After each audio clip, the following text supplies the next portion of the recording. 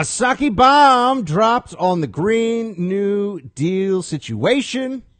You got Jen Psaki, White House press secretary, who has had some trouble with circling back and the ums and the ahs and the ums.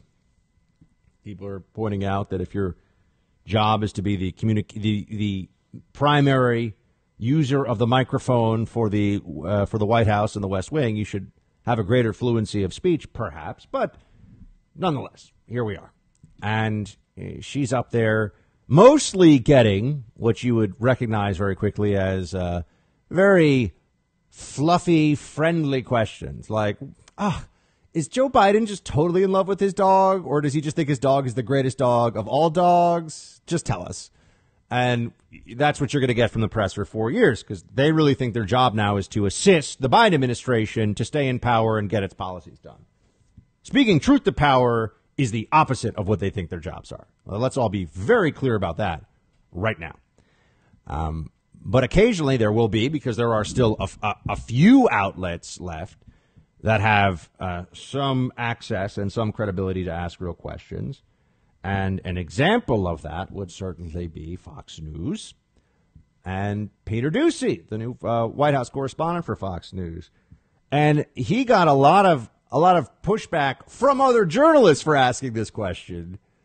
But this is an excellent question, because you've heard this many times. Whenever the Democrats get pushed into a corner on the jobs that are lost and the downside of their Green New Deal madness, they always go, well, John Kerry will say the energy workers, I spoke to my gardener and he said that he knows somebody who once was near somebody who was on an oil rig. And while we may cost that person their job making $90,000 a year with good benefits, perhaps we can have them work in a Chinese solar assembly plant for 50 cents a day and save the planet. I mean, that's basically what they're telling you.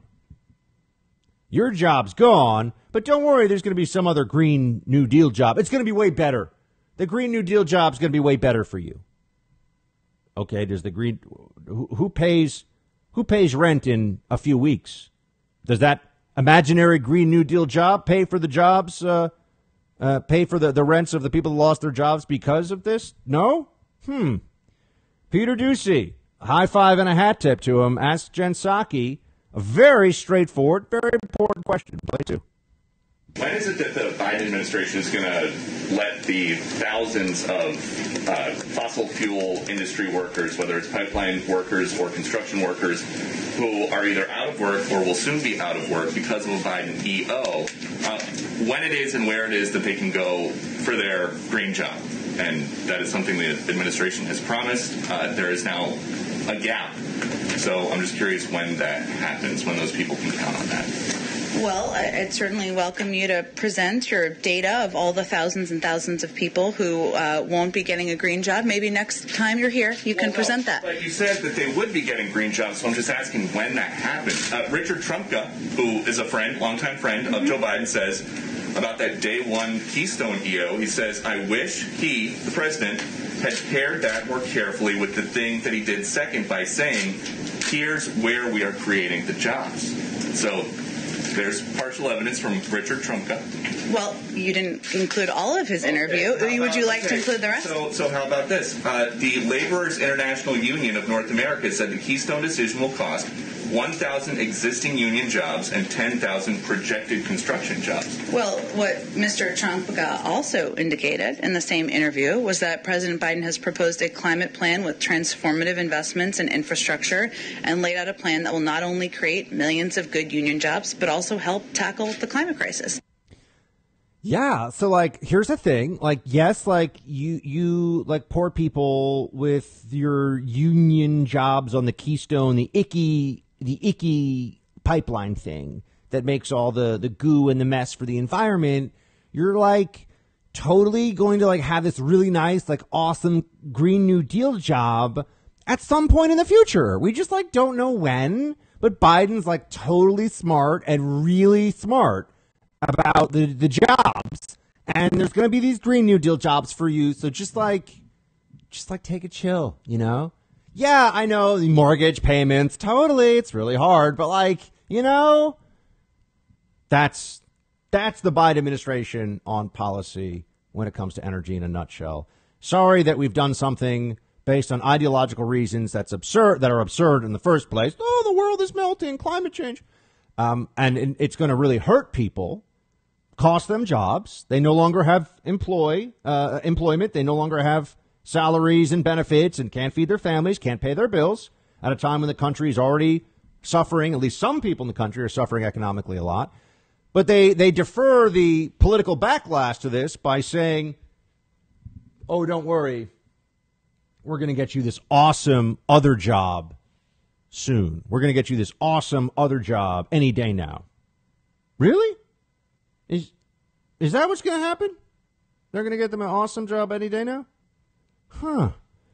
And they brought up the Trumka interview. This guy's a big union boss. And here's what he actually said back in the first days after the Biden inauguration, when the first thing Biden does, gets rid of the Keystone XL pipeline. And can I just remind everybody, the Keystone XL pipeline is in most people's minds being canceled was canceled by Biden because of climate change and the need to combat CO2 emissions. Every analysis of the Keystone XL pipeline done by independent agencies, by scientists, by everyone who's looked at it, including the State Department under the Obama administration, said that canceling the Keystone XL pipeline would result in greater overall CO2 emissions. The oil still comes out of the ground. It still gets burned for use in fossil fuels. But now it will be even more costly and more CO2 intensive to transport the oil. But they convinced a lot of ignorant people, I just want all the trees to breathe the fresh air and not have the CO2. But wait, don't trees take in CO2? I get so confused. And they wanted to make those people, the environmentalists left, feel like they got a win, and this was an easy win, so shut it down. This is just pure emotion and ideology. Shut it down. Now, with that established, here is Richard Trumka explaining exactly what this means. Well, what happens to the thousands of jobs? Play 8. I wish you hadn't done that on the first day, because the Labor's International was right. It did and will cost us jobs in the process. I wish he had paired that more carefully with the thing that he did second by saying, here's where we're creating jobs. We can do mine reclamation, we can fix leaks, and we can fix seeps and create hundreds of thousands of jobs in doing all of that stuff. Do you think Biden realizes that that was a mistake, that announcement? I think so, yes. So that's the interview. I'm just saying, there's Richard Trumka, a big union guy, who's like, they can promise a lot of things. I mean, I just want to know, if I walked into your office, your place of work, your place of business, wherever that was, and I said, hey, I'm from the Biden administration. We're going to fire you today, but we're totally going to give you this awesome green job at some point in the future. We don't know where. We don't know what your salary will be, and we don't know when, but you're totes going to have this awesome Green New Deal job, so just don't worry about it. How would you feel? Would you feel like that's a fair trade-off? It's a good thing to present to you? Of course not. If someone showed up to me and said, yeah, your whole media career and all this stuff, that's going to go away, but we are totally going to hook you up with a job at a solar power plant at some point. Oh, you don't know it? You've never worked in a solar plant? It's going to be great.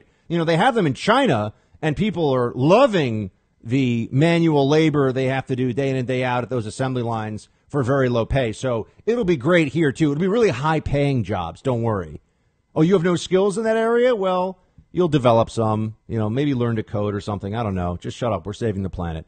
That's the real logic of the argument here. That's how it works. That's how it unfolds. I think that's a problem.